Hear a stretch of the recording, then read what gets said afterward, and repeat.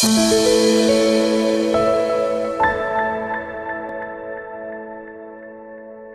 everyone. In this video, we are going to talk about correlation and what we need to think about when we run one. As I always say, it is easy to do stats, to produce a p-value, especially with Prism, but it is not so easy to do good stats, as in stats we can believe to actually quantify how much we can trust what our data are telling us. In a nutshell, we run a correlation when we want to know if there is a relationship, an association between two continuous variables. Now, if we want to do a good job and looking at this graph, there are a few questions we need to answer to. First, we need to think about the type of data we are going to apply the correlation to. Then, what is that line? How is it built and what does it tell us? Also, what are R and R square we often see associated with correlation? And is R square actually the square of R, by the way? Okay, let's get on with it. First of all, when it comes to statistics, which are pretty scary for a lot of us, it is super important to remember what it is that we are actually doing and the thought process we should stick to. So first, we need to remember it is all about statistical inference. We look at a sample and we are going to use what that sample tells us to infer to the general population. So it is really important that this sample is a good representation of what is actually happening in the population from which it is taken. It is also important that this sample is big enough, and I talk about it in the video on power analysis. Second, we should be led by the biology or the scientific question in a wider sense. So, we run an experiment or make an observation and we observe an effect of some kind. Say that two variables seem to behave in a consistent fashion. The first question should be, is it meaningful? As in, exciting enough that it is worth exploring further? If the answer is yes, then we want to know if it is real, as in, if it is likely to be true in general. For that, we use a statistical test. And most statistical tests produce a statistic value, like the t-value for the t-test, for instance, or R for the correlation, as we will see in a minute. This statistic is pretty much always the combination of the absolute effect, the noise, so the variability in the data, and the sample size on which we base the confidence we have in what we see. That statistic is compared to a critical value, and if it is bigger than it, we reach significance. I explain more about this critical value business in the video on power analysis. Now, stats are all about understanding and controlling variation. So, to do that, difference and noise are combined into a ratio often referred to as the signal-to-noise ratio. Many parametric tests, such as the correlation or variation on the theme of that ratio, which we want big, right? A big effect and very little variability so that we can identify association. Okay, so it comes from physics, and these guys say that if the noise is low, then the signal is detectable and bingo, for us this is statistical significance. But if the noise, for example the inter-individual variability, is high, then the same signal will not be detected and we don't reach statistical significance. And the correlation is exactly about that. So the effect here, the signal, is similarity, right? Similarity between X and Y. When X goes up, so does Y, and vice versa, and all that in a linear fashion. So there we go. The coefficient of correlation R is just that, a ratio of the absolute effect, the similarity of behavior between X and Y, over the variability of these variables. So math-wise, we have the covariance at the numerator, so how the variables co-vary, so vary together, and the variability at the denominator, namely the standard deviation of both X and Y. If you want to learn more about variance and standard deviation, check out the video on descriptive statistics. Okay, so the most widely used correlation coefficient is Pearson product moment correlation coefficient R, quite a mouthful, right? It quantifies the magnitude and the direction of the relationship between two variables, and it is designed to range in value between -1 and +1, and in strength goes from negligible to very strong.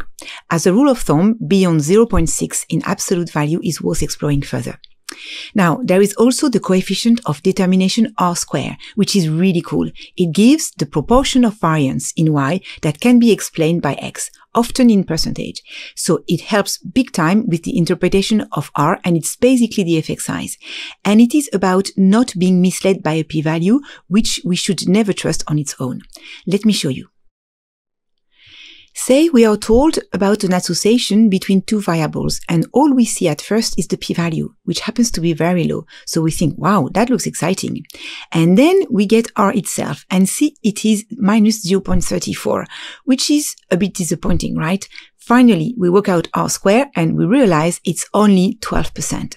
And at last, we do what we should have done in the first place. Always we look at the data and we realize that out of the three values, R² is perhaps the most informative, or rather the less misleading.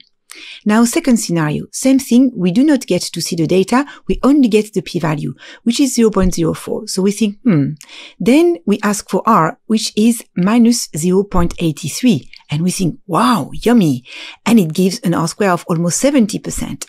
Finally, looking at the graph, we get the whole story. We see that the sample is small, hence the quite high p-value for a strong association, which reminds us of the importance of power in stats. So we can see that beyond the graphical examination, we do need the three parameters, R, R², and P, to get a full picture. Okay, so two more things before we see how we run a correlation in Prism. First, we are talking here about the Pearson correlation, which is a parametric test. It means that we need to explore the data to check that they are, among other things, normally distributed, which we can assess kind of by checking for the symmetry of the values on either side of the line of best fit. We are talking about a bivariate Gaussian distribution. Bivariate because we have two variables, X and Y, and Gaussian because of Carl Friedrich Gauss, who was the guy who first described the normal distribution. In the video on goodness of fit, I explain how to check more formally for normality. And speaking of the line of best fit, it is not coming from correlation, but from a regression. A correlation is telling us about the nature and the strength of the association, whereas the regression is telling us about the nature and the strength too, but also about the prediction. It's telling us the extent to which X can predict Y. A regression will give us the equation of the line of best fit. Right, let's do it now. We are going to look at the relationship between the amount of light and the depth at which we measure it in a tree, and why not? First of all, as always, we start by looking at our data, and this is what we get, a negative relationship between the two variables. This is the association we want to quantify. Now, between you and me, you do not need to be a botanist to guess that the deeper we get from the top of the canopy, the darker it gets. Anyway, to run a correlation in Prism is super easy. After having entered the data in an X and Y format, we choose, you will never guess, correlation. The correlation window, by default, will suggest Pearson, which reminds us of the importance of the data's behavior. Prism will also suggest a two-tailed approach, which is usually a good default. All we have to do basically is click on OK.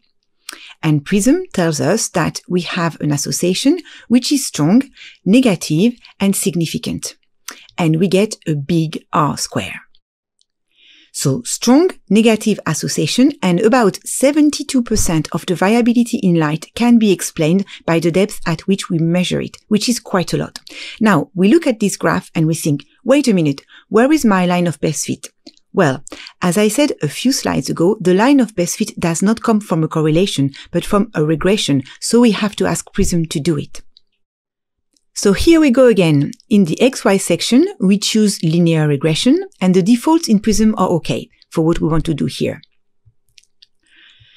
We recognize R² and the p-value, and we also get the equation for the line of best fit with a negative slope as expected. So here we are talking about prediction, how we can predict Y when we know X. By the way, I explain more about R² and line of best fit in the video on regression with two predictors. And Prism gives us this graph, summarizing quite nicely, both visually and in numbers, the strong, negative, and significant relationship between depth and light in a tree. Thank you for listening, and don't forget, stats don't have to be scary.